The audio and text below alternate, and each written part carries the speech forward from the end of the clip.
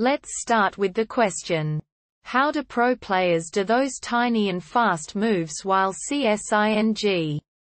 I can't figure out how they do those insanely quick left to right tiny sidesteps while csing. I know it's for not standing still, but I don't know how they do it. So how can we solve this? There are two possible answers.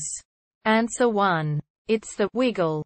This is a technique used by mid-high elo players for a variety of reasons. Doing it usually just requires fast clicking and mouse movements around your champion, but you also have to know what you are doing and why you are doing it. So about how they do it. They simply move their mouse back and forth in a straight line while clicking on the end. Here is a video of Last Shadow teaching a mid-elo player D4 how to do it. Here are some reasons why the wiggle is used. You keep your APM high and remain in the flow of the game. Same reason as to why stutter stepping is used. You can react with a punish since you usually keep near the edge of the range of a certain ability, champion. One larger step and you can get off an unexpected ability. It applies mental pressure on the opponent since it looks like you're planning something. The last point is important since most players on Diamond or higher will no longer mainly rely on their reaction to avoid abilities, but instead they try to anticipate when an ability will be used through reading the opponent.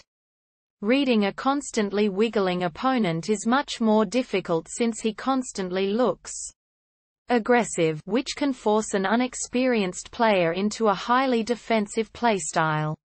Answer 2. There are various factors in making those movements.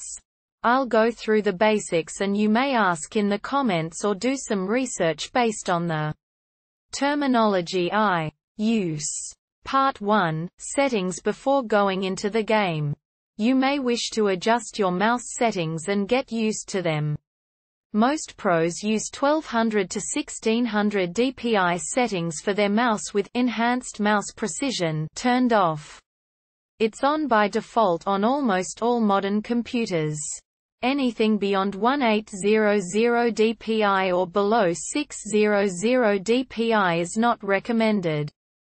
Set Windows mouse speed meter to the middle one if you have mouse drivers which controls DPI, or adjust accordingly if not. Always have your in-game mouse settings set to 50. Middle. And screen ratio at 1:1 of your display ratio. Part 2. Actually moving your mouse. You may find it difficult to constantly make good decisions on where to move next, but it doesn't matter too much for now. Avoid setting your target destination too far from your champion and constantly right-click within 300 units of your champion. This is why we need enhanced precision off.